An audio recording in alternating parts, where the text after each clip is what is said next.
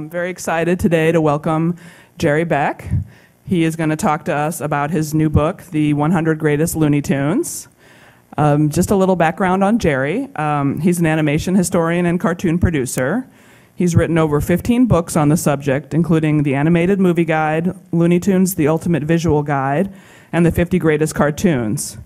And he's also the co-founder, co-writer of the popular animation blog Cartoon Brew.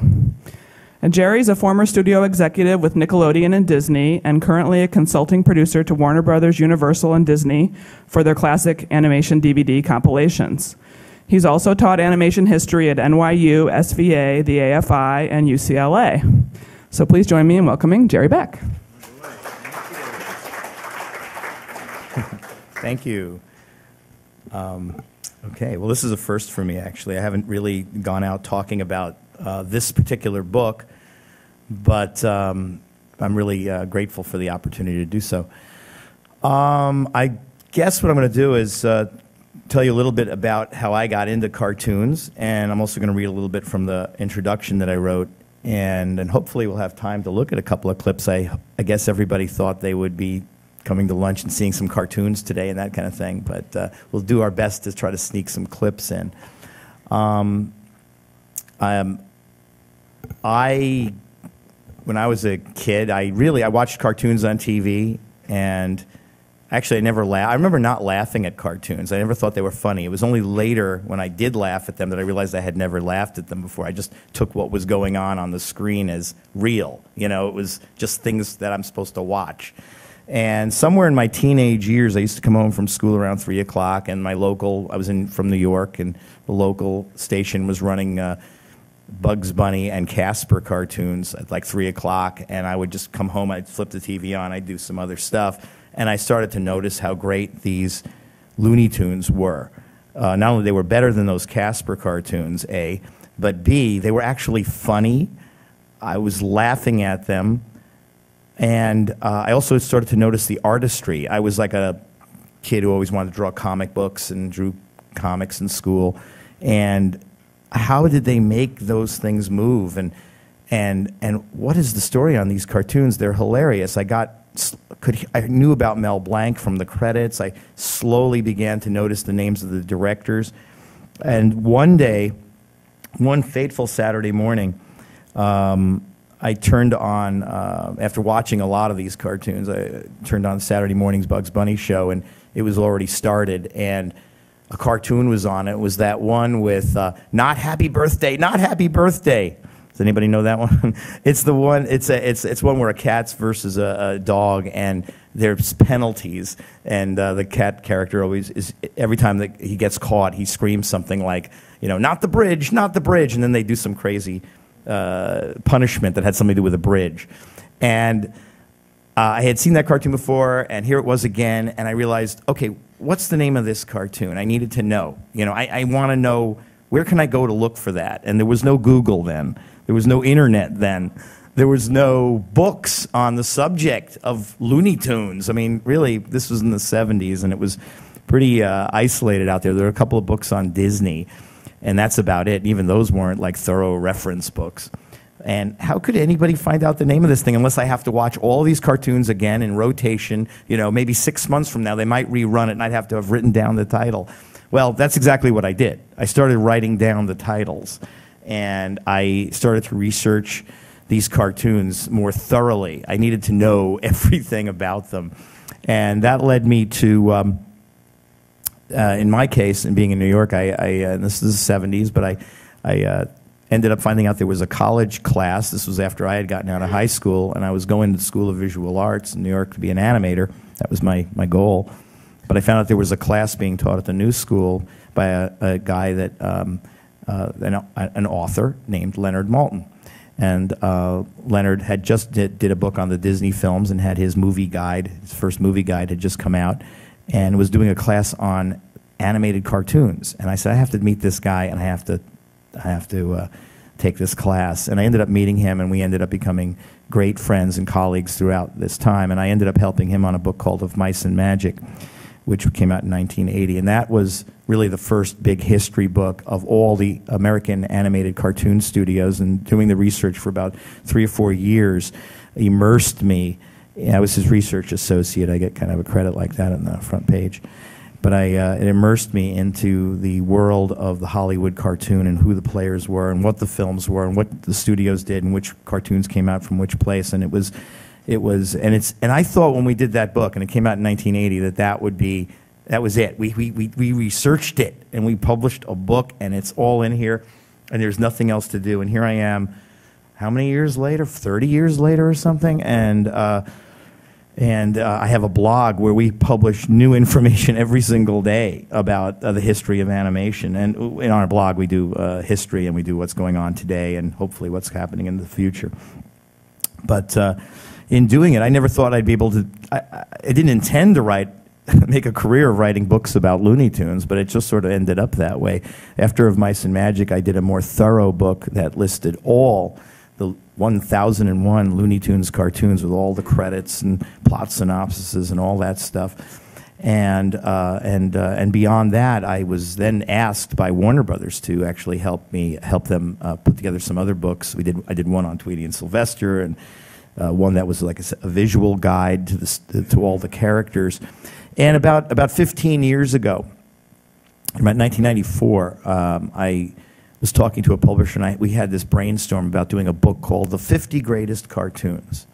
And we did it. And this is, again, before the internet, and before Google, and before blogs, and all that stuff. And so what we did was we sent out surveys, printed surveys, to, I think it was 5,000 anybody's, 5,000 people in animation societies, animators, schools, film critics, writers, anyone we knew who should know, people around the world.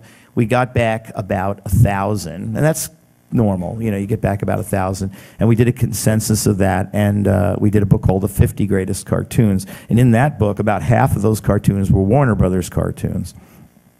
And that book came out, and it was a big deal the year it came out. It was actually quite popular and sold out. A lot of animation schools use it as a reference and all that, and actually regular schools. And it went out of print. It was published by Turner Publishing, and it went out of print. That company went out of business when Turner got rid of things like that. And it's been in limbo. And luckily, now because of the internet with Amazon and eBay and things like that, you can actually buy a copy of it if you want to. But it was really hard to find it for years and years and years. And I thought to myself, I really want to do that book again. I want to do it over again because now there's more films and there's more things to think about. And long story short, this publisher in San Francisco that did this new book called me up, and they'd just gotten a license. They decided to license Looney Tunes from Warner Brothers, and they asked me if I had any ideas for a new book, and I said, you know what, I'd love to do my book, The 50 Greatest Cartoons, again, but maybe we can adapt it to Looney Tunes since so many of those were in there. And I learned one lesson from that previous book: make it 100, because 50 is not enough, and 100 is not enough when it comes to Looney Tunes. There are 1,000. There's probably, honestly, there's possibly 50% of that, maybe a little less than 50, but maybe 40% that honestly are not great cartoons. There's a lot of them that were made in the 60s when the budgets were very low, and in the 30s when they hadn't gotten to the style that we know of. And before Chuck Jones and Tex Avery, the great animators got there. So you can kind of dismiss a lot of those, although I like a lot of them. And then you still have hundreds that are really good. And so what I say in this book at the beginning, in the introduction, is that we're probably going to disappoint some people, by what's in here, by what's not in here, the ones we couldn't, that wouldn't fit into the 100. And I'm going to read just a notch from the beginning of my intro, because it really is what I feel about these cartoons. I say, no doubt about it, the Looney Tunes are the funniest cartoons ever made.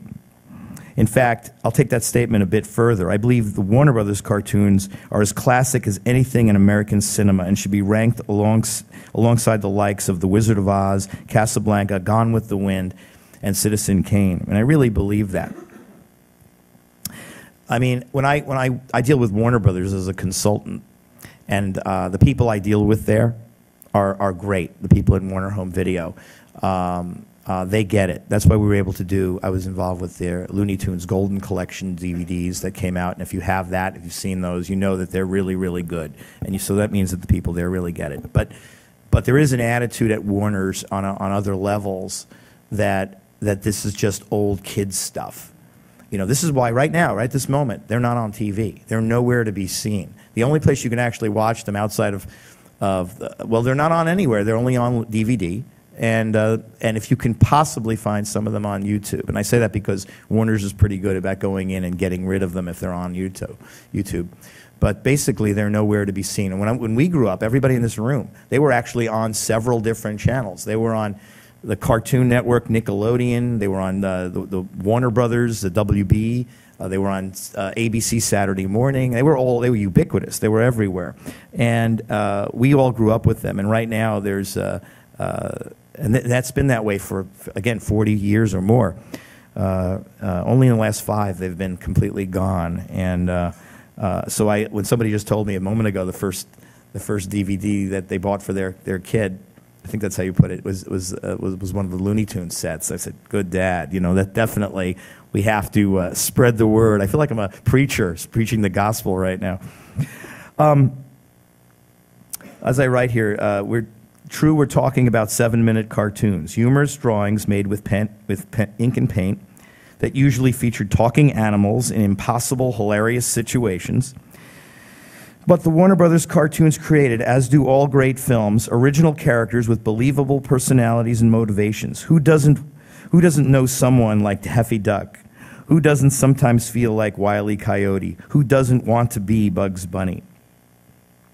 The cartoons themselves are miniature works of art that often mix sophisticated filmmaking techniques and brilliant artwork with witty dialogue and hysterical situations.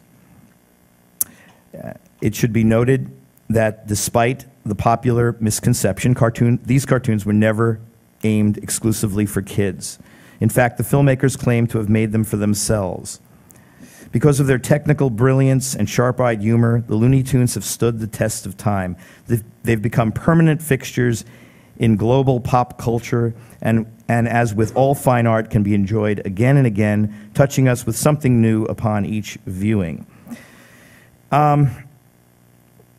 Anyway, I'd like to just, what I'll do right now is I will show some clips, and if you have any questions about the history of Looney Tunes, or anything else I'm involved with, anything to do with the world of animation, I'm happy to answer that. So how's the condition of all of the materials over at Warner Brothers? I mean, there was a lot of times that people considered that the cartoons would have just had their short life and then that would be it, but now we're restoring and putting everything together. And how do you feel about the difference in, given how involved you are with classic cartoons for all the studios, about cleaning the elements to the point where none of the flaws are visible? I mean, Disney's reissues right now are pristine, and there's a question of, is the film grain, is the way that it looks from a theatrical experience the art, or is it the animation itself? Where do you stand on all of this, and what do you know about the state of our elements right now? Wow, that's a great question. I'm happy to answer it. I hope it doesn't bore anybody, because I usually get the trivia questions or something about Looney Tunes. So great. This is my subject. I look at the glass half full. There's a lot of the elements outside of Disney. Outside of the Disney company, they always preserved all their films really well for the most part.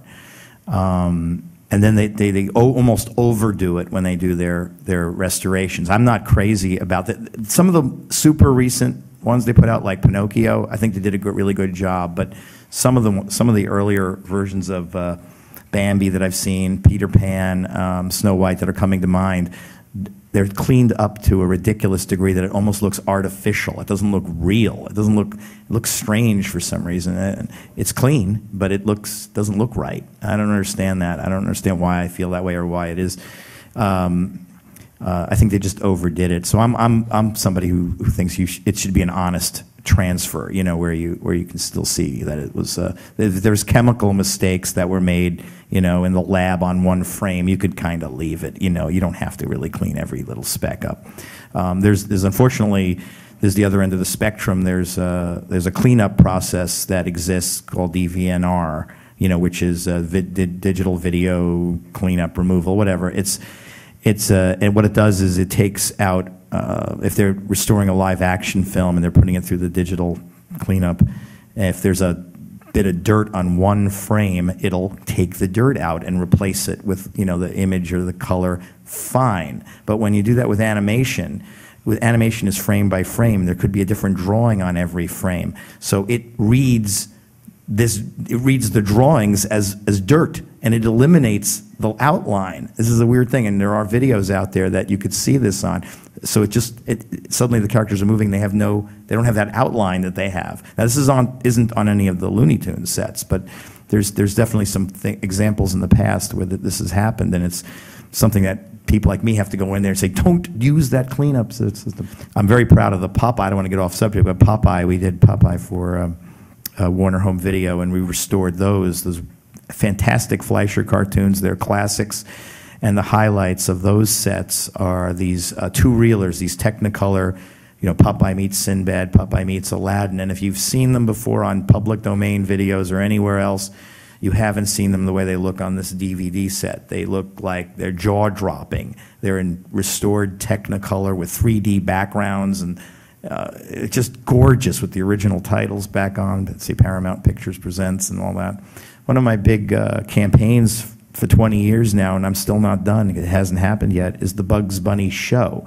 In 1960, on ABC TV, there was a series called The Bugs Bunny Show that lasted 2 years. And it's something like 56 episodes, maybe there's more than that. And it was basically, it was brand new footage that they animated with Mel Blanc doing the voices of Bugs Bunny coming out on stage. You've all seen the opening because they use that opening over and over again for Saturday morning where they march out on stage. That was part of the original opening of this show. And they had the characters come out and they'd be on stage and they'd be talking, and it would go into an old cartoon. And there'd be 3 old cartoons and this bridging material in between. Well, this show never was syndicated. It was only after it went off the network in 1962, it was then put on Saturday Morning Network, and it stayed on Saturday Morning Network technically, becoming under various names, Bugs Bunny Show, the Bugs Bunny Roadrunner Show, the Bugs Bunny's Tweety Show, whatever. It stayed on network Saturday morning for like 30 years. So the original show, the original version, which was a half hour, was never syndicated. You've never seen it. I mean, it's never been rerun the way it was originally shown. We tried on some of these DVD golden collections to restore a couple of episodes. When they kept it going on Saturday morning throughout the years, they just chopped up the original negatives every year. They would just chop them and slice them and dice them, and so the original materials were kind of gone. They were just chopped up.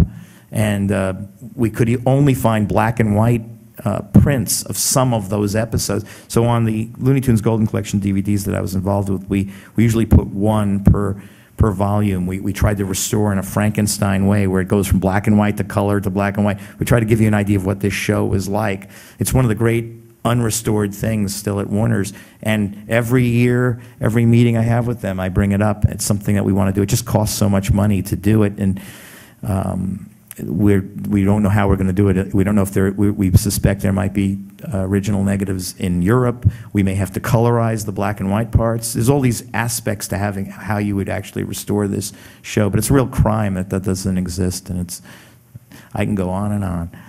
So, do we have any other questions that are a little easier? There doesn't seem to be any Tweety Bird cartoons in this book. Oh, there are. There are? Yeah, I'll find one for you. I think I don't know. Is Tweety Pie not there? The list is in alphabetical order. So. And also, I've always liked Looney Tunes because it's edgy. It's like it has violence, it has cross-dressing, and it has all these crazy things in there. And Disney was always too goody two shoes, very goody two shoes. And was it did the creators, was that a specific response to the Disney cartoons? Yeah, actually it is. First of all, I want to answer that. Birds Anonymous, and I think there's more than one, but Birds Anonymous, which is doesn't have a picture of Tweety in the on that first page of the thing. That's a Tweety cartoon. That was an Oscar-winning Tweety cartoon, and I think there might be another one. Yes. In the mid-'30s, late '30s, when Tex Avery, a young cartoonist who was just loaded with ideas on what you could do in animated cartoons, got hired by Warner Brothers as a director. They started a unit with Bob Clampett and Chuck Jones, and also Frank Tashlin, another young cartoonist, an animator who also joined the studio at that time. Had a completely different mindset about what these animated cartoons should be, and luckily their producer Leon Schlesinger at that time really didn't care. He said, "Go for it, as long as it's funny. You know, that's what people seem to expect from cartoons. Make them funny." And their attitude was everybody was following Disney. It's kind of like today. It's not much different today with all of the animation that's out there. Pixar is really the leader. You know, they're doing innovative stuff every single year. Every single time, in DreamWorks and Blue Sky and all the studios that are out there from all the other movie studios are trying to keep up, you know, with Pixar. They're not even trying to. A lot of them aren't trying to do anything different, as far as I'm concerned. I think Sony is actually. Sony's trying to do some funny stuff. It seems to me, but everybody's just trying to keep up with Pixar. Pixar's leader. Everyone's just trying to do family, Right. No one's edgy. Right. Exactly. It is. Same story again and again. It's actually really boring to watch. Yeah, yeah. It's not just 3D, it's eye-popping, so what?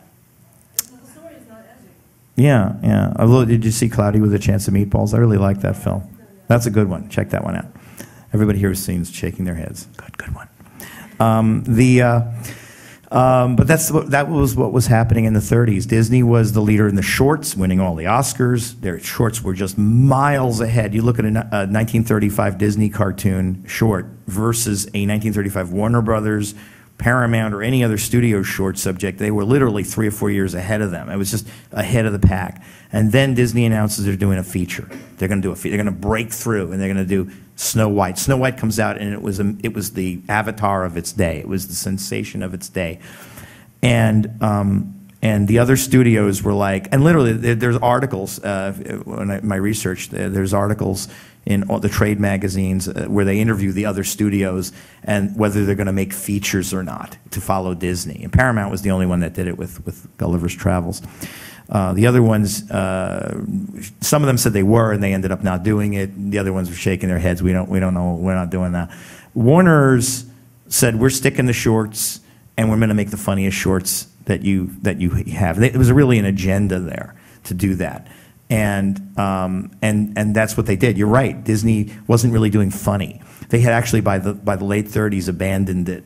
By then they were doing really fairy tales and stories. If you really look at their shorts, they're even the Mickey Mouse shorts, which have gags in them, are story driven. You know, like the one where he's the brave little tailor. You know, and there's one where he goes through the looking glass. You know, they're very, very story driven. And then the Silly Symphony series they were doing was also, of course, fairy tales. And a lot of other competitors said, well, we'll follow Disney in doing fairy tales. And then you get a lot of, again, in the late 30s, there's Happy Harmonies and Color Rhapsodies. These are the names of the other cartoons from the other studios. They just started copying Disney in a different way. Warner's just decided, let's break the fourth wall. Let's be the Marx Brothers of the cartoon world, and let's expand that. I mean, that was the thinking, and that's what they really ended up doing. And it really, in the years from 35 to 40, you could see the experimentation happening, and they're growing cartoon by cartoon. And by the time we hit 1940, and we hit Bugs Bunny, and by the way, yesterday was Bugs Bunny's 70th birthday. It was literally the day of his release was yesterday of the one that's considered the first Bugs Bunny cartoon. The first time he said, "What's up? What's up, Doc?" A wild hair came out July 27th, 1940, and that's really the beginning right there. With that cartoon, we're hitting the Warner Brothers we all know. For the next 20 years, they're making these. They've got it down, and they're running with the ball. And what was great was they had the facility of the Warner Brothers studio, the music, of the Warner Brothers studio. They had the outlet of the movie theaters to make these films for. And really, unlike today, they didn't have executive interference. There was nobody in the front office telling them how to make these cartoons or make more of these or maybe they said make more Bugs Bunnies, maybe that, or Tasmanian Devil's popular, make some more with that. But that's about it. They were able to make them for themselves, what they thought was funny. People ask me all the time, here's the big question, people ask me all the time, how come they can't make them anymore like that, even when they try, at Warner Brothers? Can't they do that? How come they can't recapture? They can't. And you know why? It's the same. I've come to the conclusion it's the same thing like, I'm trying to pick analogies like the Beatles. Or I like Marvel Comics of the 60s. Marvel Comics of the 60s, if you know that, or the Beatles. These were specific people, the four Beatles, and Stan Lee and Jack Kirby and Gene Colan and Steve Ditko. Certain people at that specific time in that place, making, these particular things. I think that's the thing. It was those people. It was Mel Blanc's voices. It was Chuck Jones. It was Friz Freleng. It was Carl Stalling's music. It was the sound effects. It was just those particular people at that particular time, at that particular place, equaled making these cartoons this great. And it's really hard for the newer generation to do it. I prefer, when I talk to younger people, don't do it. Make new stuff, do cool new things. There's so many new things that can be done or move forward. I think if somehow they were able to retain their eternal youth of their ages in the 40s and 50s and were to continue into the 60s and 70s and 80s, they would still have evolved. The cartoons, when people say, Bugs Bunny wouldn't do this or do that, I don't know, because when you look at the early Bugs Bunnies, you look at the late ones, the character evolved. That's true of Daffy Duck and all of them. They all sort of changed by the late 50s, and yet they're still good. They're still funny. They may even be funnier. The character of Daffy Duck is hilarious by the late 50s, when he's that egotistical foil for Bugs Bunny. That's a great character. That wasn't the character that they originally started with, but that happened with all of them. So anyway, that's my answer to that question. We had some more questions here. I just wanted to check if anybody over the VC had a question in Mountain View.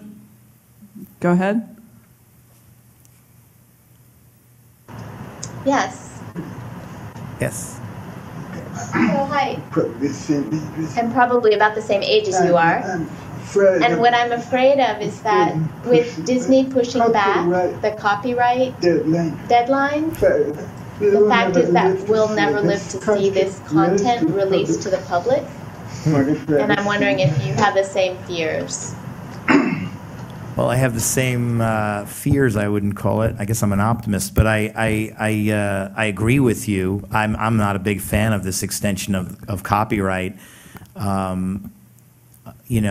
Warner's, they're very protective of it. I actually go into meetings with them, and they're aware. They're aware they actually want the stuff out there so that others won't bootleg it and that sort of thing. And as long as a company makes the material accessible, I personally have no problem with them owning it. That's my thing. And on the other hand, we have companies like, I don't want to name names, but I guess I will because I'll happily call them out.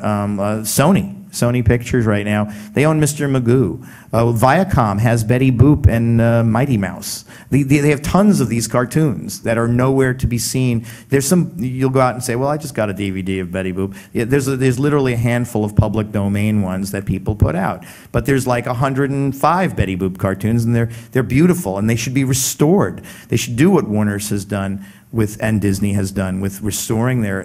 You have to give credit to Disney, except for Song of the South. I don't think there's I'm sure there's somebody who could name one or something later, but I don't think there's any of their shorts. There might be a few, but there aren't any of their shorts they haven't put out, and features. They put everything out immaculately restored. And on the short side, they've put out a fantastic set I highly recommend you finding called On the Home Front, which is wartime cartoons featuring Der Fuhrer's face, which is Donald Duck dreaming he's a Nazi. These are cartoons they had suppressed for 50 years. There's a whole bunch of cartoons on there that are things they did not want to let out, a la Song of the South.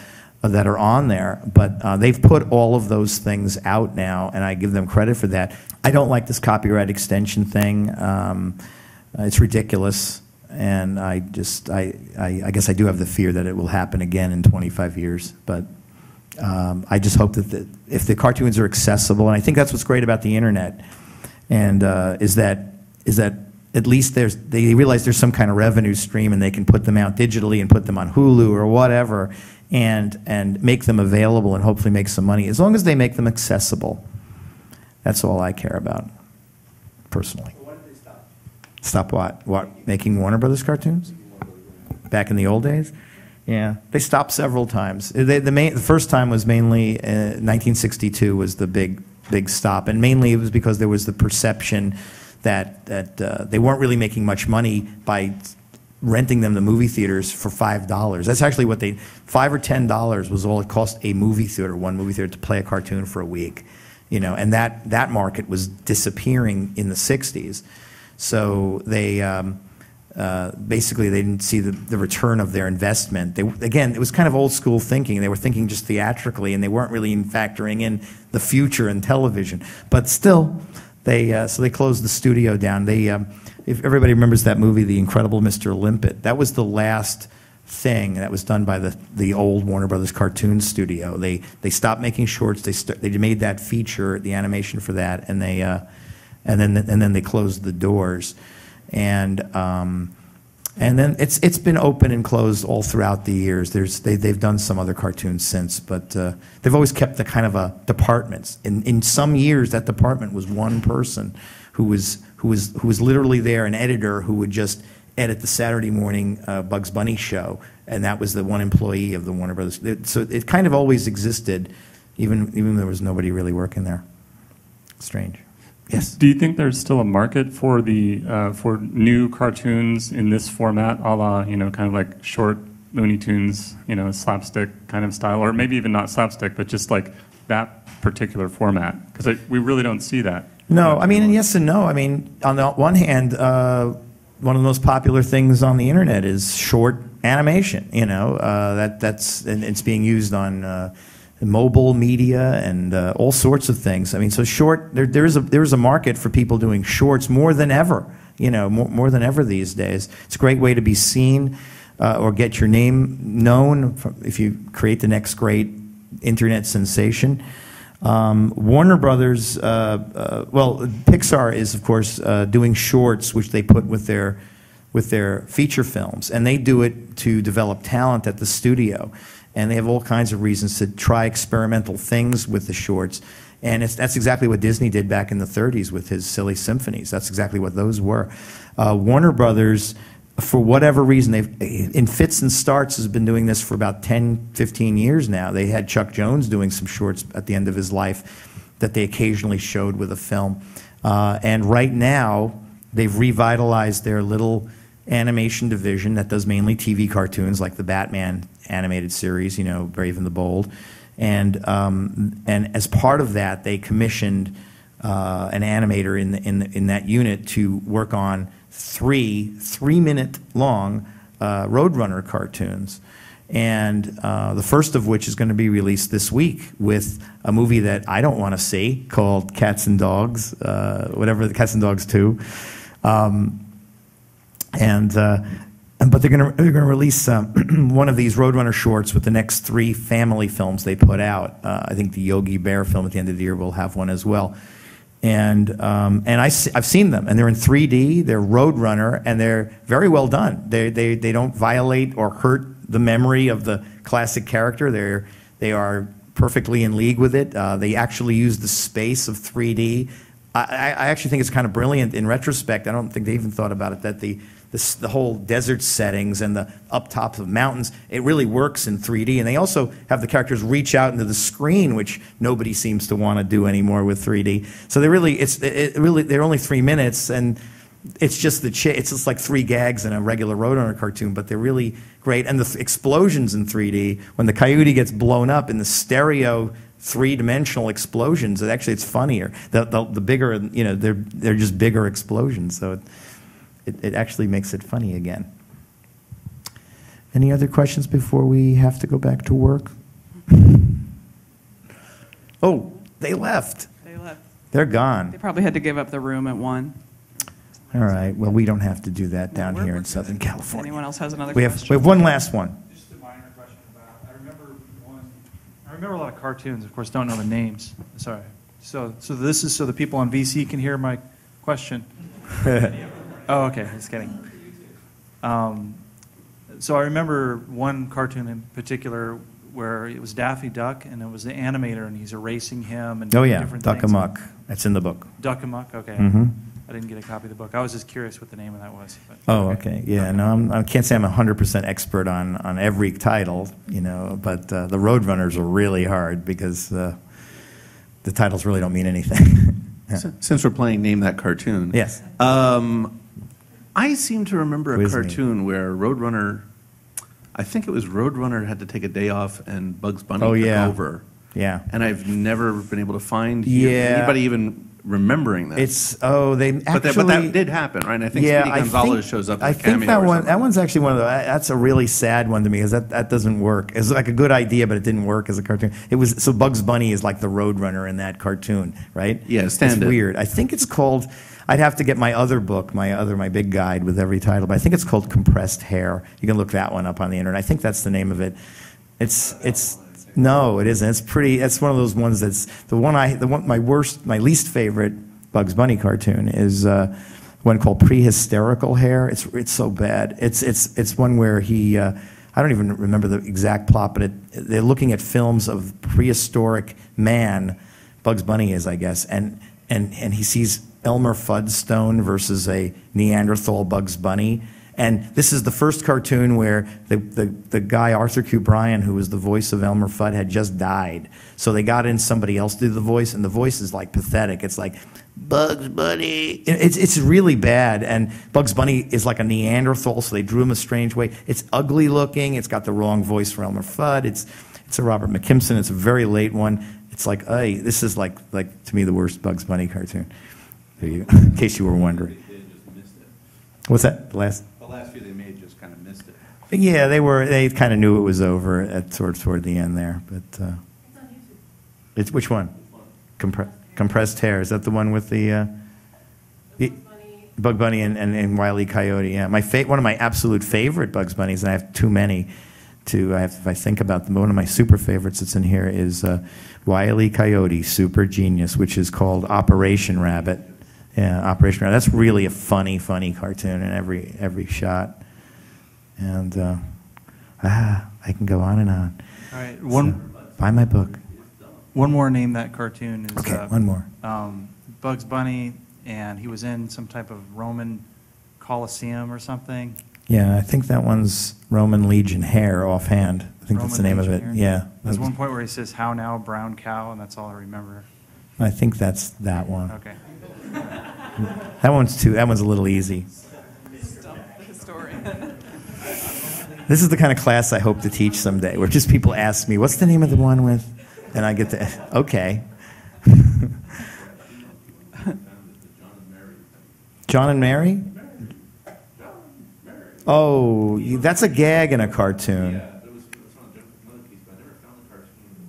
There's a cartoon that isn't it, but there was one called Wild Wife, which you should check, which is a really good one. But I don't think that's it. But that's one that features two human characters, and it's all about from a woman's point of view about what a hectic day she has while he's out at work, and she just explains. It's all about her talking about her day. It's a very odd cartoon with human characters in it. Anyway, and I think they're called John and Mary. It's called Wild Wife. That's actually one of my. I like that one just for the oddness of it. It's very hard to find one that I don't like. I've mentioned one already, but most of these I really love. Cool. Well, Jerry will sign books if you'd like to. And yeah. I have another box of books that's being held up by FedEx. So if you didn't get a book, make sure I get your name, and I will get you a book. So thanks very much, Jerry. Thank you. Coming. Thank you.